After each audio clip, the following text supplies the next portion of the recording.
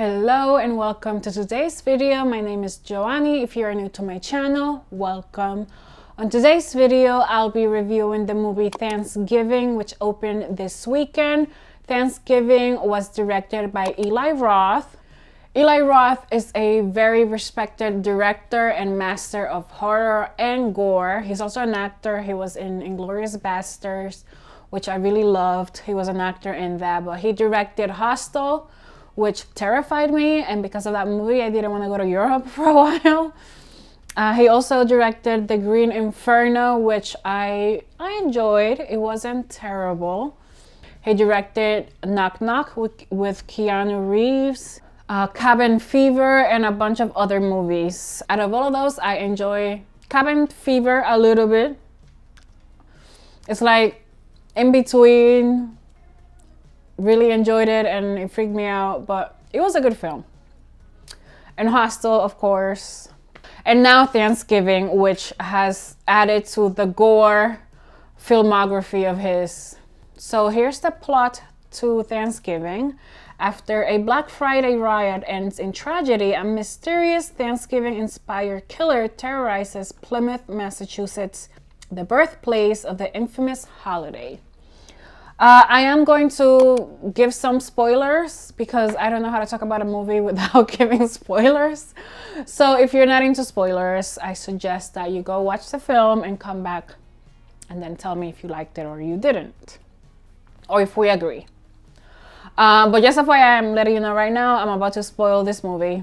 Okay, so just like it says in the plot, Thanksgiving takes place in Massachusetts. There's this huge store a la Walmart, but it's not Walmart. I forgot the name of it. But they were having a Black Friday sale, and the whole movie, everyone's like waiting outside for it to open because the first 100 people that were going in were getting a waffle maker, and people are just like getting angry because they want to get their waffle maker. Anyways, it follows this girl named Jessica and her friends, because Jessica is the daughter of the guy that owns the Walmart store. It's not Walmart, it's another Mart store, but Jessica's the daughter. So on her way to somewhere, to the movies with her friends, they stop by the door and they go in through the back door because they want to get some stuff.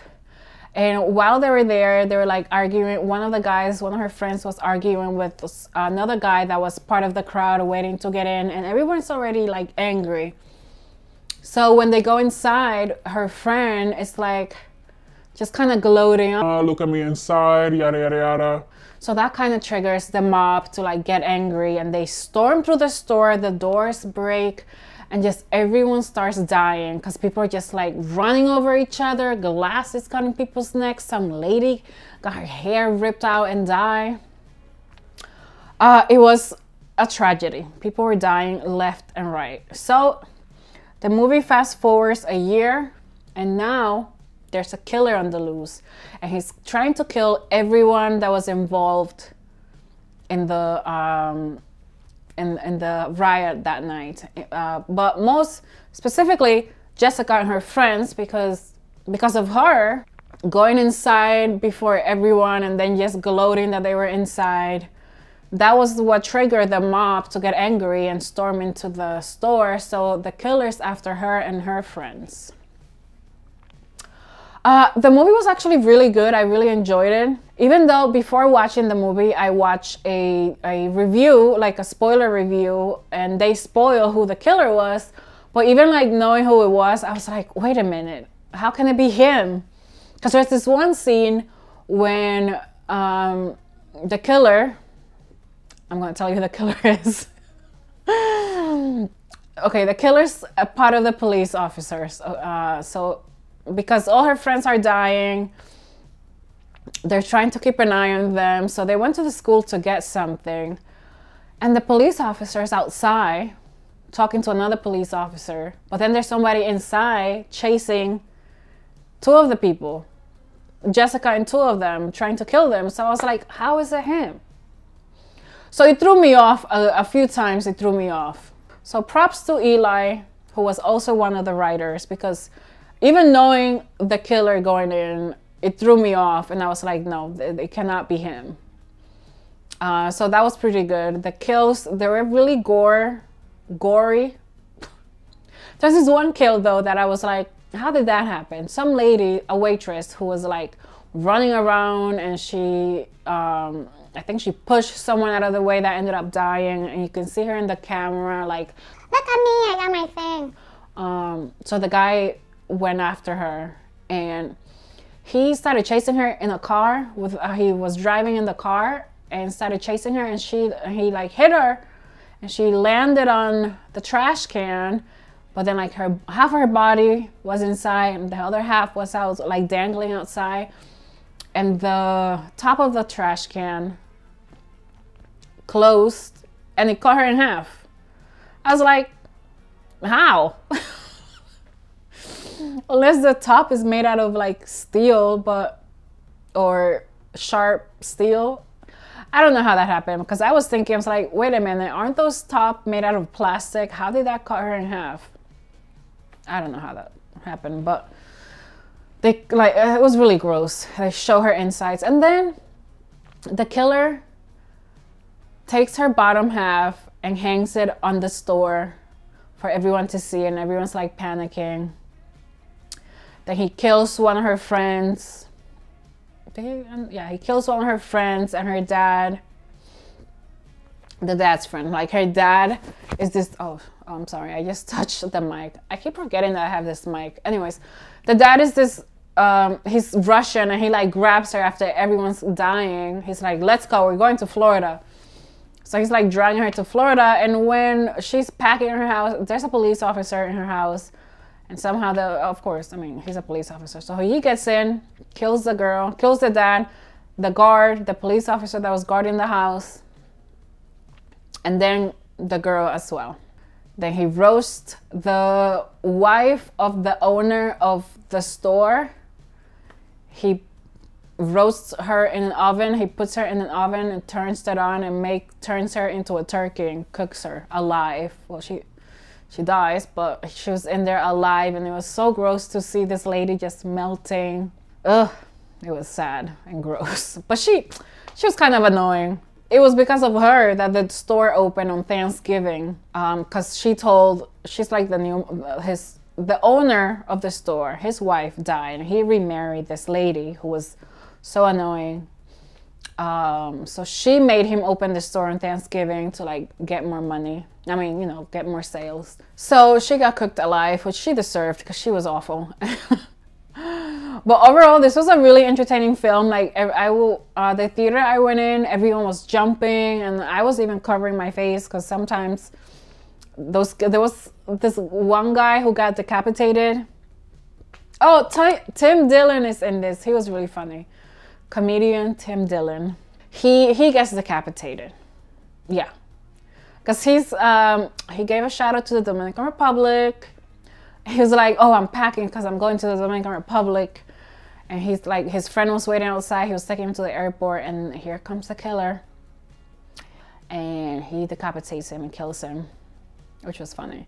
He killed him because he was a security guard, and then when the mob just started rushing in, he like ran off, and he's like, I'm not dealing with this. And he ran off and was scared. You know, this was just like one of those slashers, good slasher. He wasn't trying to be extra. He was just doing his thing, his Eli Roth gory thing. And I really enjoyed it because even going in knowing the killer, I was still like, wait a minute, who is the killer now? So he threw me off a few times. So, and everyone in the theater was jumping and like talking, and just, it was a nice experience. It was nice to see it with like a crowd and people reacting and being like, oh my God, girls, I'm going there. Those are the type of movies that I enjoy. When they invoke reaction from everyone. Anyways, this was a fun movie. I highly recommend it. I feel like it's another classic, it's gonna become another Halloween classic. The mask that he wears, there's this one time, his mask is the mask of like a pilgrim, and it looks fine, but then there was one that he looks so creepy because when he's like about to cook the lady in the oven, he places the mask on top of the oven and it melts, and it kind of melts, and it looks so weird and like scary.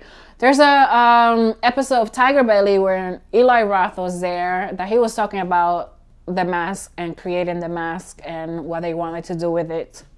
We tried like 5 different or 10 different masks, and you 3D print them, and then you just look at the pilgrim hat and then the shape, and you start to get what they call the silhouette. So that was a really scary thing after it got burned.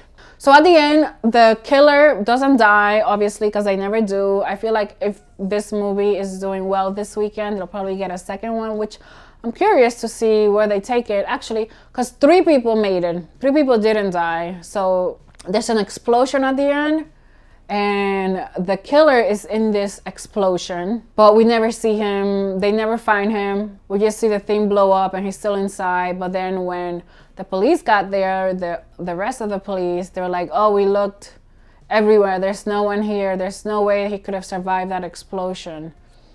But we never see him alive. I mean, dead or alive.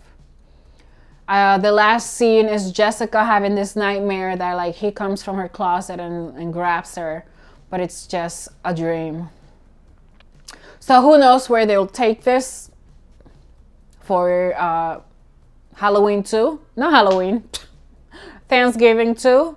So I feel like this might be the Thanksgiving classic horror movie that that we need. I mean, we don't need one, but we got one now.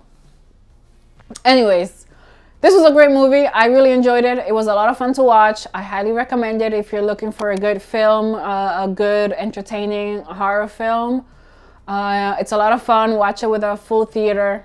And I gave it 3 stars on Letterboxd. So if you do go see it, come back here and tell me your thoughts. If you liked it, if you didn't, do you agree with me? Was it stupid? I don't know. Tell me down below. Share your thoughts. And that is the review. Thank you so much for watching. I hope you enjoyed this review. If you did, please subscribe to the channel. Thank you to 700 subscribers. I have been working so hard on this channel, so it's nice to see that people are connecting with my content and are enjoying my videos enough to subscribe. So thank you to my new subscribers. And if you want to see more reviews or New York City content or traveling content, subscribe. Come back next week. I post videos every week. So I hope you have a great day or night wherever you are in the world. Until next time, bye.